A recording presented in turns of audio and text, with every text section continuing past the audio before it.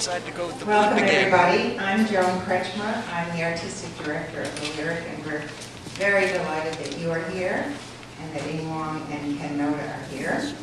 And they have prepared a very fascinating vocal program for you, which is something very special for us. We know as a chamber music society that one should be hearing leader, and we want to do more and more with the voice, which is, of course, as a pianist, I tell you, is the crown and glory of all our instruments.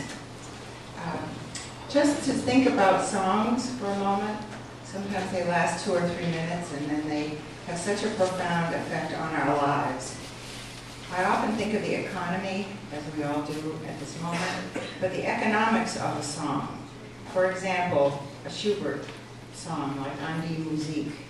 How many people have loved it, use it, think about it, paid for it, paid to hear it, paid for the music, and yet we think of a song as just a trivial little thing, just 2 or 3 pages. And yet these great works that have come to us over hundreds of years are really staples of our repertoire. So as you think about songs, let's look at them in a new economic light and how important they are to our lives. For many reasons, it's like the traffic around Lincoln Center and all that it's doing to help, how the arts are helping not only our hearts and souls, but the life that we lead, especially here in New York.